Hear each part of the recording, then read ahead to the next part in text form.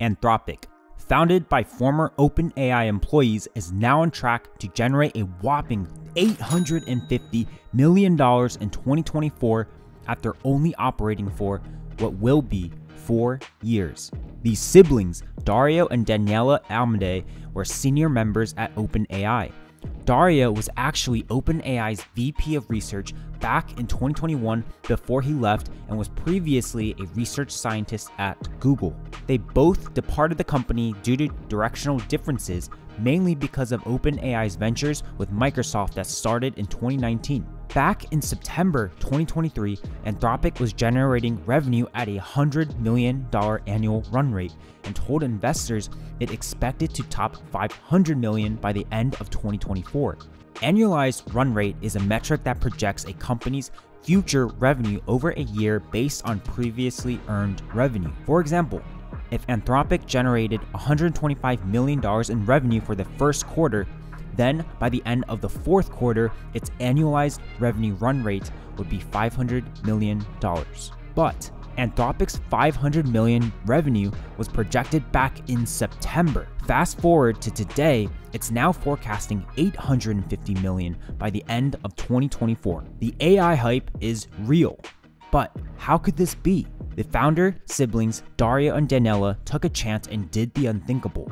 They left a big, well-funded tech startup to start their own venture to compete with that same startup, OpenAI.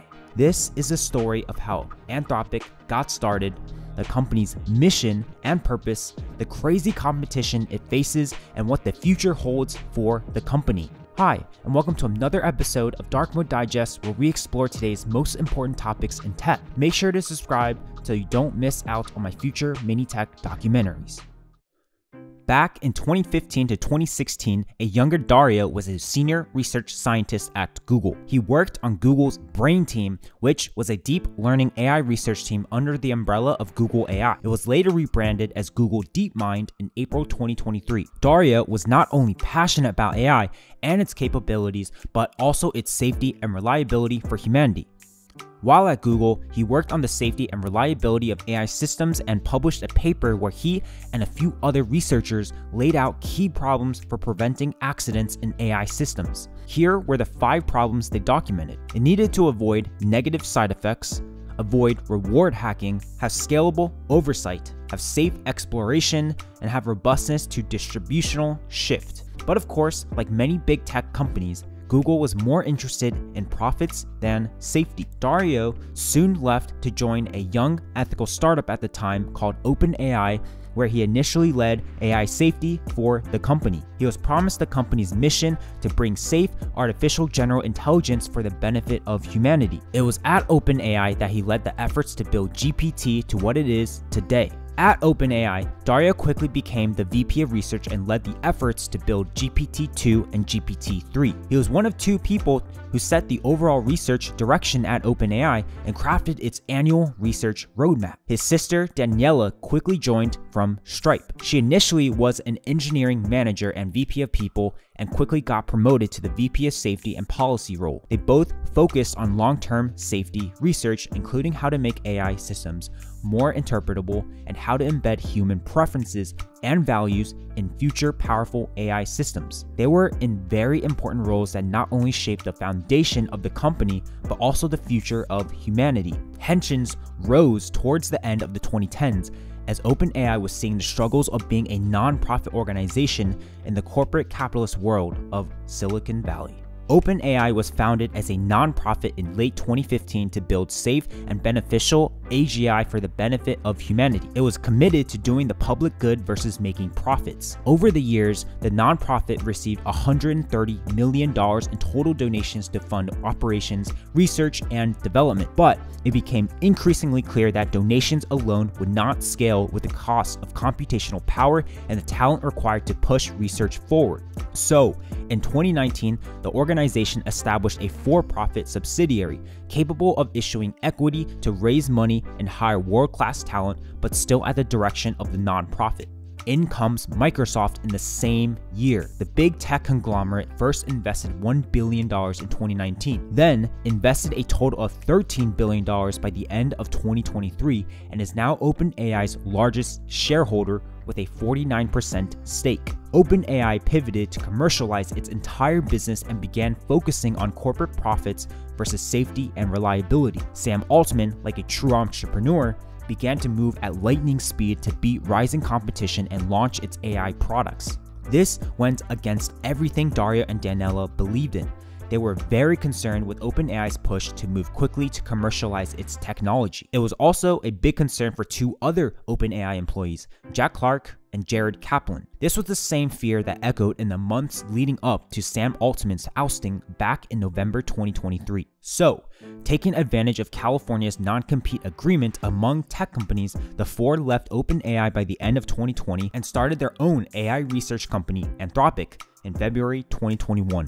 Dario, Daniela, Jack, and Jared believe AI will have a vast impact on the world, and so their company is dedicated to building systems that people can rely on and generating research about the opportunities and risks of AI. Claude was Anthropic's answer to ChatGPT. Compared to ChatGPT, Claude was designed from the ground up to be more secure and respect privacy with far more governance and oversight into how data and systems actually function. Unlike ChatGPT, which has been trained on human preferences, Anthropic pioneered a purposeful approach for Claude called constitutional AI. This means Claude has been trained to align with a set of principles like freedom, opposition to inhumane treatment, and privacy. But something still seems odd. Anthropic was established as a public benefits corporation. This means it's a for-profit corporate entity whose main goal is to make a positive impact on society. The company has a board similar to OpenAI's, but there's another group of individuals that sit above the board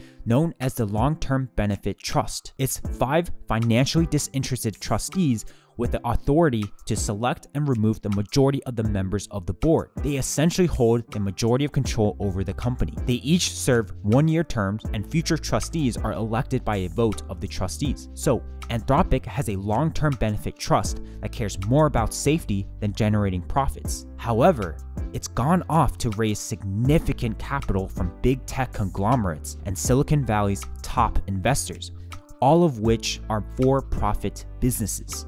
Google has invested $2 billion into Anthropic. Amazon has invested $4 billion.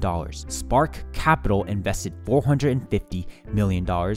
Menlo Ventures is investing $750 million, and many more. The majority of all this funding happened in just 1 year. Anthropic's current valuation is topping $15 billion.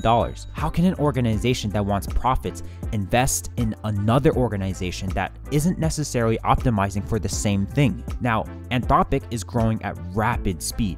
Many AI startups are. Could it be going too fast? $850 million in annual revenue is a lot for just 4 years. Could the founders be going against the very reason they left their previous company to start Anthropic? Let's look at their business model.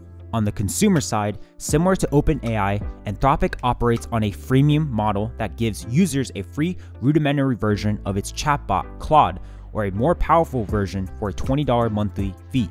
The company also sells to businesses as well, in which organizations pay per model family and per million tokens used. Companies like Notion, Quora, and DuckDuckGo use Claude to power their AI products and services. Now, Anthropic has a consumer freemium model as well as a commercial arm, and it's growing its business very quickly. This sounds pretty similar to OpenAI, which makes sense. But what we've seen from OpenAI and Sam Altman's ouster is the battle between effective accelerationism versus effective altruism. Effective accelerationism is a pro-technology stance that advocates for technology that advances beyond the point of human control. This is not only unavoidable, but desirable and a necessary part of human evolution. On the other hand, we have altruism, which is about slowing down and trying to control and align technology first to build safer AI systems. Anthropic seems to be focused on the latter, but the challenge with any organization slowing down is competition. We have Cohere, Inflection, Hugging Face, Stability, and more startups that have entered the space. We also have the big incumbents, which are investors in some of these startups. Google has DeepMind, which is the company's AI research lab that's building its AI model Gemini, which powers Bard, its ChatGPT competitor. Meta has its own AI team developing its large language model known as Llama 2. Amazon recently launched its own AI-powered chatbot for AWS customers called Q. Microsoft has been building out Copilot and just recently launched a mobile app for it. There's so much competition and there's so much demand. So why did companies like Google and Amazon invest in these smaller companies even though they were building out their own large language models? Well, they were facing immense pressure from OpenAI and Microsoft, so they needed their hands on some AI models. Why did startups like Anthropic and Inflection take capital from potential competitors? Because they need the cash. We all know AI is very expensive. So, with immense competition and very expensive business, debates about morality and concerns about the effects of this new technology on humanity, what does the future hold for Anthropic and the entire industry? The industry continues to face one of the biggest challenges, which is aligning AI with human values and ethics. It's very subjective in nature. What is considered ethical or valuable can vary greatly across cultures and individuals. This is where Anthropic's work on interpretability and human feedback becomes increasingly important. It's still too early to tell who the winners will be in this AI race, but given Anthropic's explosive growth and focus on AI safety, it will continue to be a key player in this industry, one that could go head to toe with OpenAI.